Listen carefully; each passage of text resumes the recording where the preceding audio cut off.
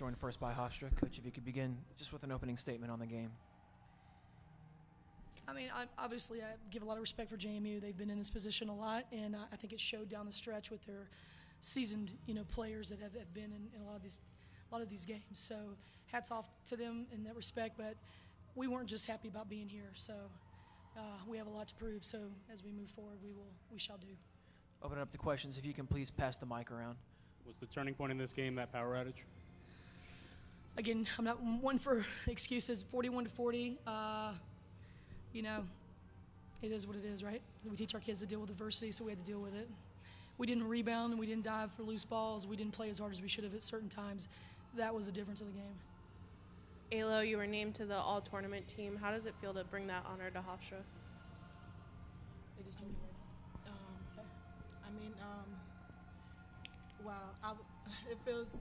It feels okay, but I really wanted more, which was the championship, and I really feel bad that we don't have what we wanted right now.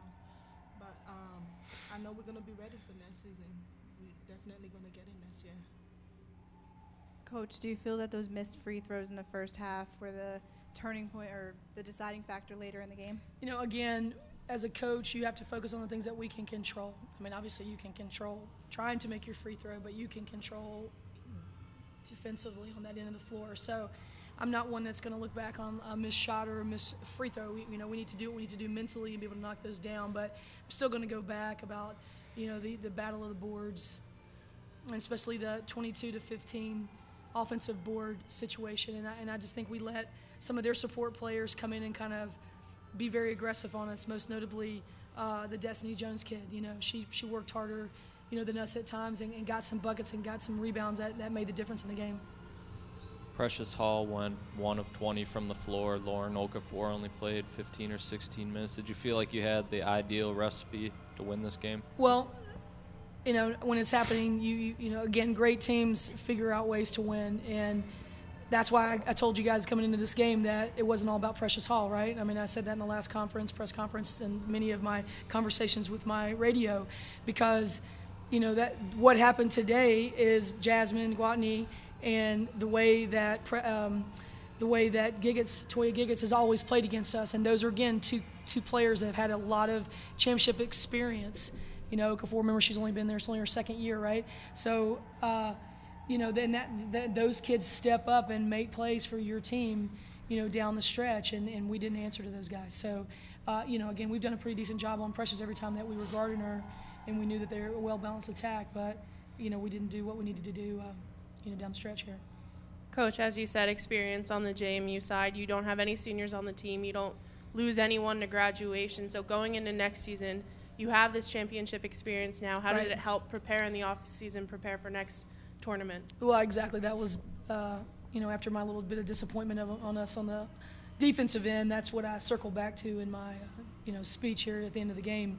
We're not done playing, so we're going to play somewhere. Cross our fingers and toes, so we're not done playing. But that's exactly what we talked about. We've got a group that is going to learn from this. They're going to have a little bit of pain and a little bit of regret here.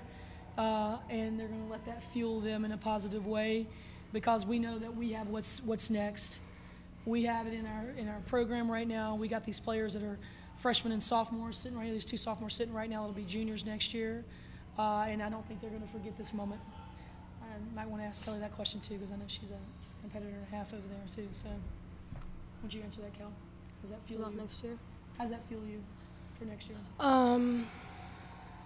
Obviously, it wasn't just about getting here, like Coach K said. It was about winning, and I think a lot of people doubted us, and we wanted to prove them wrong today. I think that's what hurts the most, that we don't get enough respect, and we know what we can do. So, I mean, bringing next year, they better be ready, because we are, so. Kelly, you hit that three-pointer late and then knocked down those 3 free throws. Is it fair to say that you wanted the ball in your hands with the game on the line? I just wanted to do whatever it took to win, and I saw the look on everybody's faces, and I wanted to make something happen. And, I just want to win. Every time I step on the floor, I just want to win. So I try to do something to help my team, and it went in. So, Coach, signs are pointing, like you said, to a tournament or postseason bid.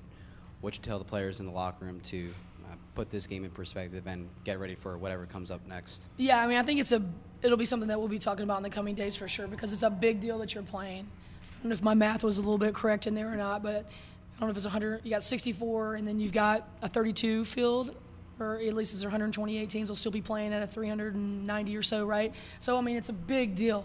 So after they get over this, because this is the dancing shoes that we wanted to have on, we wanted it. We had accomplished a lot of our goals this year. We've accomplished a lot of our goals, and our goal was to be in this Sunday game and win this championship and go to the NCAA. So after that pain goes away, we're not going to step aside on a postseason. And we need to attack that like that is our NCAA. So therefore, we are prepared, and we're not sitting here next year when we're going to the NCAA and then don't have experience. That's got to be our experience. So for me, postseason experience, I know that from personal, and then obviously my teams in the past, it definitely builds, success in your program. So after we get over that, we will, we'll be having our eyes toward that. Time for one more question. Anybody else? All right, thanks. Yep, thank you guys.